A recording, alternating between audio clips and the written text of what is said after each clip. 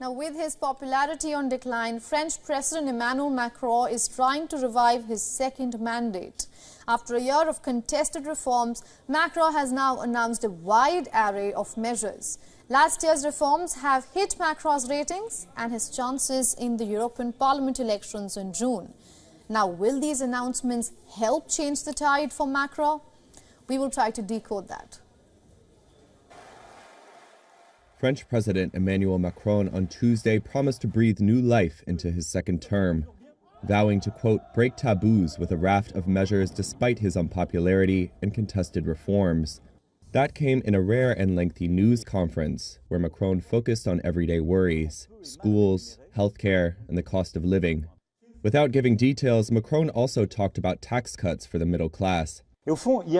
Deep down, there's a blind spot in France, which means many of our compatriots earn too much to get help, but not enough to live well. It's the popular France, the middle-class France, the France that says when you offer something, it's never for me. It seemed to be a nod to discontent over surging living costs in France that have seriously hit his popularity, as well as his prospects in the European Commission elections in June. His party badly trails behind Marine Le Pen's far-right national rally. In his Tuesday presser, Macron blasted them as the party of, quote, easy anger. Though the president is constrained by a lack of a majority in parliament, he said he would ask his government to launch more liberal reforms to boost the economy.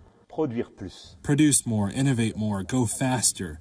This and independence via work and production can be done because more French people will be in the workforce.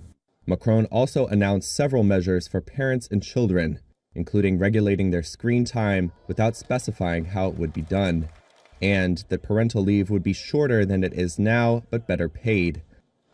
His appointment last week of 34-year-old Gabriel Attal as France's youngest ever prime minister had signaled the president's desire to move forward, and also win back disgruntled voters, tempted by Le Pen's far-right party.